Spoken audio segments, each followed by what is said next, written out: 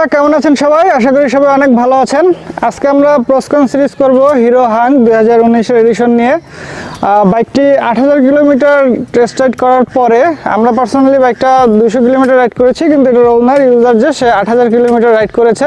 তো আজকে আমরা এটার ভালো মন্দ যে দিকগুলো এই 8000 কিলোমিটারে উঠে এসেছে এটা নিয়ে কথা বলার চেষ্টা করব। চলুন শুরু করি। প্রথমে আমরা বলবো বাইকটির কনস বা মন্দ যে দিকগুলো আছে সেগুলো সম্পর্কে। প্রথমে যদি বলি বন্ধুরা, তাহলে বলবো বাইকটার লুকিং।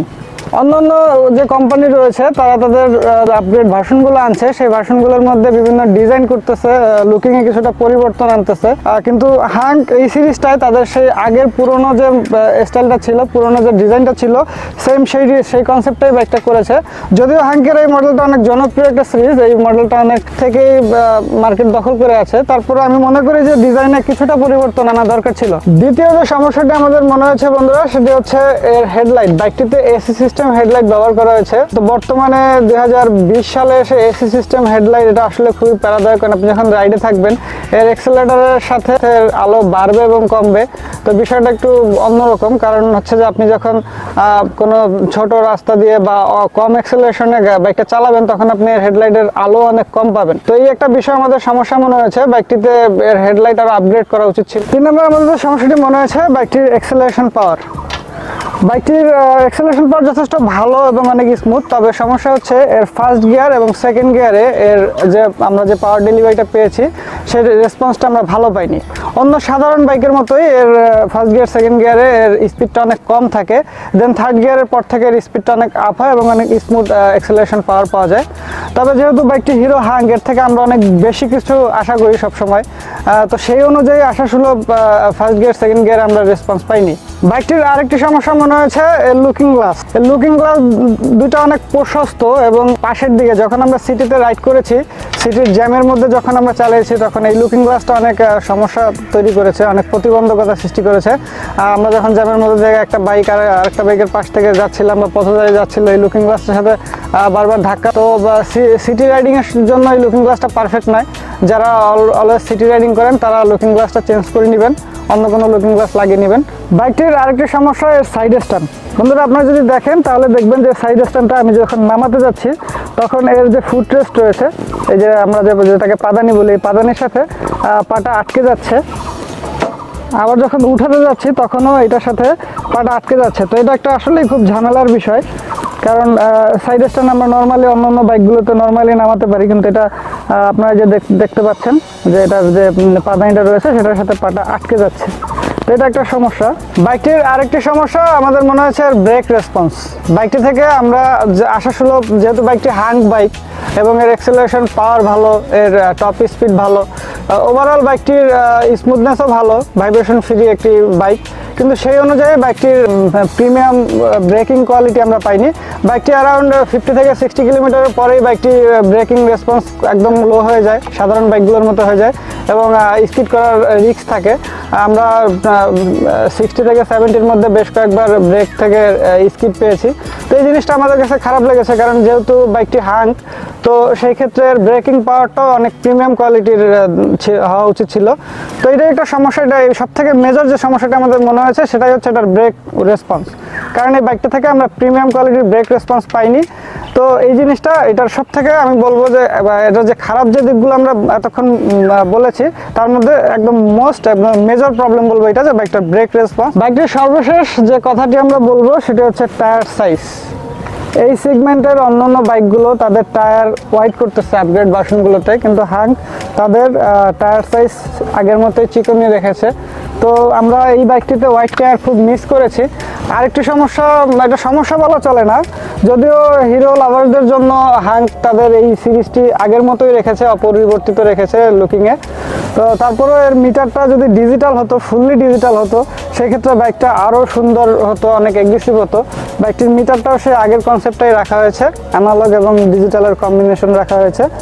তো আমরা মনে করি বাইকটিতে যদি থাকতো, ডিজিটাল স্পিডোমিটার থাকতো এবং তার সাথে টায়ার সাইজটা একটু মোটা হতো, একটা পরিপূর্ণ হতো।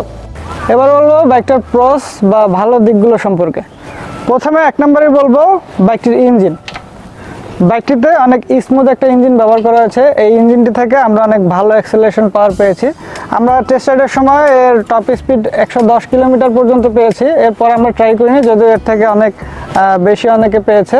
তো আমরা আমাদের টেস্ট রাইডের সময় 110 পর্যন্ত গিয়েছি, একদম ভাইব্রেশন ছাড়া, এবং খুব স্মুথলি পেয়েছি আমরা অ্যাক্সেলারেশন পাওয়ারটা। যদিও ফার্স্ট গিয়ার সেকেন্ড গিয়ারে এর একটু রেসপন্স কম ছিল, কিন্তু এরপরে থার্ড গিয়ারের পর থেকে রেসপন্স আমরা খুব ভালো পেয়েছি। 2 নম্বর ভালো দিকের মধ্যে বলতে হবে বাইকটির সিটিং পজিশন।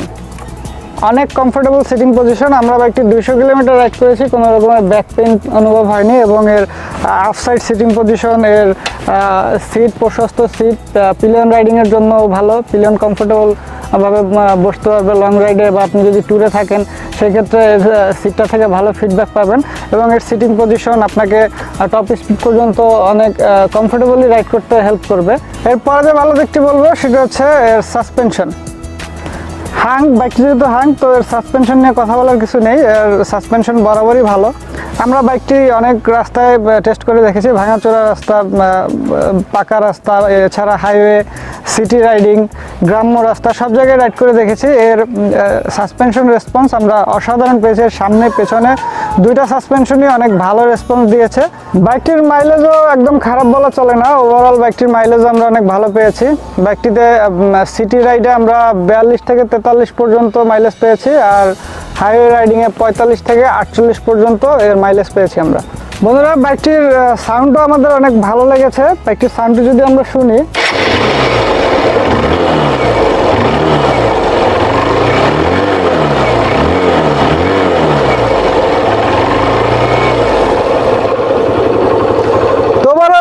সাউন্ডটা আমাদের কাছে অনেক ভালো মনে হয়েছে। হাঙ্ক সেই অনুযায়ী এর সাউন্ডটা যেরকম থাকা দরকার ছিল, একটা আলাদা একটা গর্জন আছে এর সাউন্ডটা। আপনি যখন রাইড করবেন এই সাউন্ডটাকে অনেক ফিল করতে পারবেন। বাইকটির আরেকটি ভালো দিক হচ্ছে এর বিল্ড কোয়ালিটি। বর্তমানে ম্যাক্সিমাম কোম্পানি যারা নতুন যে আপগ্রেড বাইকগুলো আসছে, তারা তাদের বিল্ড কোয়ালিটি কম্প্রোমাইজ করতেছে। প্রাইসটা ডাউন হচ্ছে, কিন্তু তার সাথে সাথে কোয়ালিটিও ডাউন হচ্ছে। কিন্তু হিরো হাঙ্কের এই মডেলটিতে এর বিল্ড কোয়ালিটিতে কোনো কম্প্রোমাইজ করেনি হিরো। সেক্ষেত্রে আমরা এর বাইকটিতে অনেক শক্তপোক্ত মনে হয়েছে। এর প্লাস্টিকও অনেক মজবুত প্লাস্টিক ব্যবহার করা হয়েছে। এর পেইন্ট কোয়ালিটি, ওভারঅল এর বিল্ড কোয়ালিটিটা, এর কোয়ালিটি একটু কম্প্রোমাইজ করা হয়নি। এর কোয়ালিটি, বিল্ড কোয়ালিটি সব কিছুই আমাদের কাছে অনেক ভালো লেগেছে। এই সেগমেন্টের অন্য যে বাইকগুলো রয়েছে তার মধ্যে বাইকটি অনেক শক্তপোক্ত একটি বাইক। বাইকটিতে একটি 149.2 CC air cooled 4 stroke single cylinder engine ব্যবহার করা হয়েছে, যা থেকে 14.4 PS ম্যাক্সিমাম পাওয়ার ও 12.8 নিউটনমিটার টর্ক ডেলিভারি হবে। বাইকটিতে একটি 5 স্পিড গিয়ার বক্স ব্যবহার করা হয়েছে। এর ফ্রন্টে 240 mm ডিস্ক ব্রেক ও রেয়ারে ড্রাম ব্রেক ব্যবহার করা হয়েছে। তবে বাইকটির ডুয়েল ডিস্ক ভার্সন বর্তমানে মার্কেটে অ্যাভেলেবেল রয়েছে।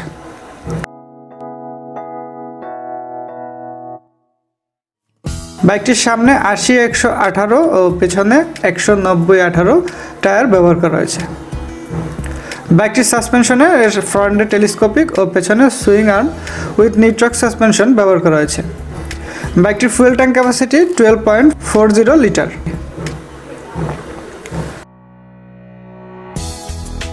বাইকটির মিটারে যুক্ত আছে analogue RPM meter, digital speedometer, clock, odometer, trip meter ও ফুয়েল গ্যাজ। বাইকটিতে একটি 12 ভোল্ট এসি হেডলাইট ব্যবহার করা হয়েছে। তবে পুরনো ভার্সনের থেকে এর নতুন ভার্সনে সংযোজন করা হয়েছে LED backlight. বাইকটিতে 12 volt indicator bulb ব্যবহার করা হয়েছে। তো বন্ধুরা, আসলে এই গেল এর ভালো এবং খারাপ দিকগুলো। আমরা যদি ওভারঅল বলি, তো বাইকটি আসলে ভালো মন্দ নিয়েই সব বাইক হয়। তো এর যে টুকিটাকি যে হেডলাইট এবং বিভিন্ন যে টুকিটাকি যে সমস্যাগুলো রয়েছে, এছাড়া ওভারঅলের সব কিছুই আমাদের কাছে ভালোই মনে হয়েছে। আর এই বাইকটি মূলত হিরো হাঙ্ক, এই বাইকটি আমরা টেস্ট রাইড করেছি 200 কিলোমিটার, কিন্তু বাইকটি 8000 কিলোমিটার রাইড করা হয়েছে। তো বাইকটি যখন আমাদের রাকিব ভাই কিনেছে, তখনই রাকিব ভাইয়ের সাথে কথা হয়েছে। রাকিব ভাই যে আমাদের জন্য বাইকটি সে টেস্ট রাইড করেছে দীর্ঘ সময়, এবং প্রতিটা সময় আমরা ফিডব্যাক রাকিব ভাইয়ের কাছ থেকে পেয়েছি যে বাইকটার ভালো মন্দ খারাপ দিকগুলো আমরা রাকিব ভাইয়ের কাছ থেকে জেনেছি। তো এই বাইকটি আমাদের জন্য টেস্ট রাইড করেছেন এবং আমাদের এই ভিডিওটি তৈরি করতে সহযোগিতা করেছেন আমাদের রাকিব ভাই। রাকিব ভাইকে অনেক ধন্যবাদ ভাই। আপনাকে অনেক ধন্যবাদ। তো আপনার ভাষায় যদি আপনি 8000 কিলোমিটার টেস্ট রাইড করেছেন, আমাদের পার্সোনালি রাকিব ভাইয়ের বাসা আছে গোপালগঞ্জে। তো আমি পার্সোনালি রাকিব ভাইয়ের ওখানেও বেশ কয়েকবার ট্যুরে গিয়েছি। তো তো অবশেষে ভিডিওটি আপনাদের জন্য তৈরি করে ফেলেছে এবং রাকিব ভাই পরিশ্রম করে এই ভিডিওটি মেক করতে হেল্প করেছে। তো আপনার ভাষায় আপনি ইউজারদেরকে যারা হাঙ্ক কিনতে চাচ্ছে তাদের উদ্দেশ্যে কি বলবেন? বাইকটি কেমন? না, সর্বপ্রথম বড় কথা হচ্ছে যে আমি হাঙ্কে অবশ্যই যেহেতু আমি হাঙ্ক লাভার আর ইচ্ছা ছিল হাঙ্ক কেনার, তবে এই হাঙ্কটা কিনে আমি অনেক কমফোর্টেবল ইউজ করতেছি। আর সব সাইটে অ্যাভেলেবল আমি ভালোই পাচ্ছি সব কিছু। আর সব থেকে বড় বিষয় হচ্ছে হাঙ্ক গাড়িটা সব থেকে পারফেক্ট আর ভালো। এখানে আসলে খারাপ কিছু বলার নাই। আমি যেগুলো আপনারা খারাপ কিছু শুনছেন সেগুলো তো আমার ভাইয়া বললোই আপনাদেরকে, আর ভালো মন্দ সব কিছু বলছে। তো ওভারঅল বাইকটা অনেক চালা আমি কমফোর্টেবল করতেছি। তো ঠিক আছে, এই ছিল বন্ধুরা হিরো হাঙ্কের ভালো এবং মন্দ দিকগুলো। আর রাকিব ভাইকেও ধন্যবাদ ভাই, অনেক ধন্যবাদ, অসংখ্য ধন্যবাদ পাশে থাকার জন্য। সবসময় পাশে থাকবেন আশা করি। অবশ্যই। তো বন্ধুরা, এই ছিল আজকে হিরো হাঙ্কের ভালো এবং মন্দ দিকগুলো। তো পাশেই থাকবেন, বাইক লাভার্সের সাথে থাকবেন, আর সেফলি রাইড করবেন, and always R helmet, because no helmet no respect. আল্লাহ হাফেজ।